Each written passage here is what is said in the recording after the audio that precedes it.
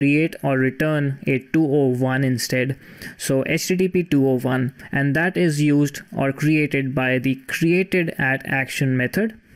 So we use created@action. If we hover over it, it gives the HTTP 201 created. So if we look at the properties that it needs the action name.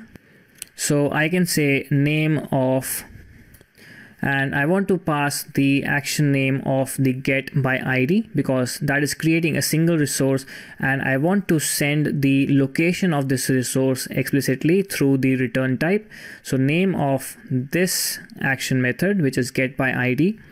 Then I want to create a new object because I want to pass this ID property here. So ID is equal to region domain model dot ID. So we are passing the ID back, and finally after a question mark I also want to send the values of the created model. So region domain model that we are sending back to the client. And in here, because we can't send the region domain model back, we have to send the region DTO back. So we will do the mapping again. So map domain model back to DTO, and in here we will just create a new region DTO because we have that information, is equal to new region DTO, and this is coming from the models folder in the DTO folder over here. Now we have to map 4 properties because we now have the ID created by entity framework.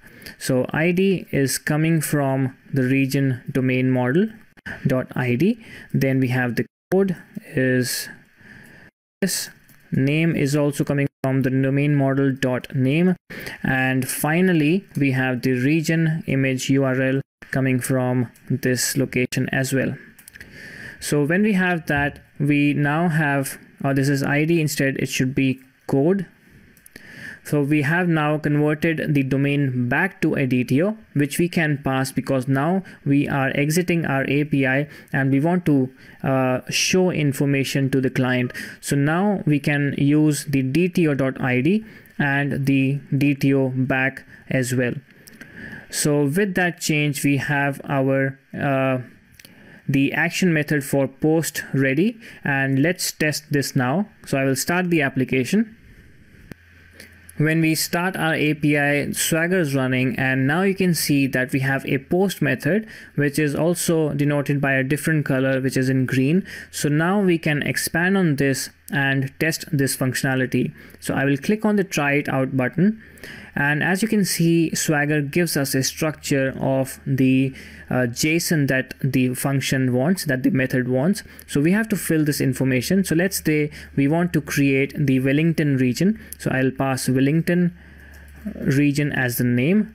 Let's bring the code as WLG and just anything for the string. So let's say some image Wellington.jpg, just random information over here.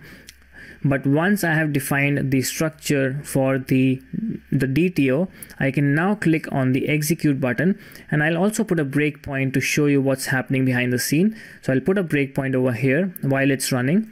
I will click on the execute button, and this should take us back to the API where we have our debugging point. So I will press F10 and tell you what's happening here. So we are first converting this DTO, and we are getting all the information inside that DTO from Swagger. So now we are converting the DTO to a domain model. We are using the DB context to create a new entry inside the regions table. So the DB context has now executed the changes. So even if I stop the application over here and open SQL Server, I will do a select on the regions table, so execute that. We now have 2 entries. We have the Wellington region as well, which was just added by us. So that's the information that we just inserted into the regions table.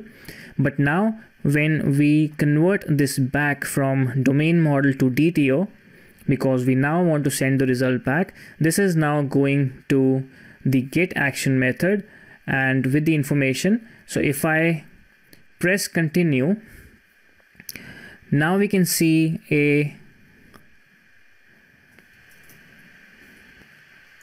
201 response back from the API, and we have the response body with the newly created region. So you have the ID, code, name, and region image as well.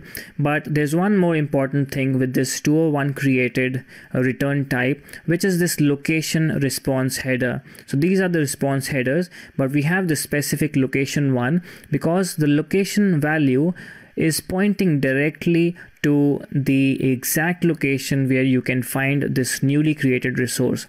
So even if I take this copy and paste it in the browser, while the API is running, it will give me the exact resource which was created. And that's how 201 response is different from a 200 response.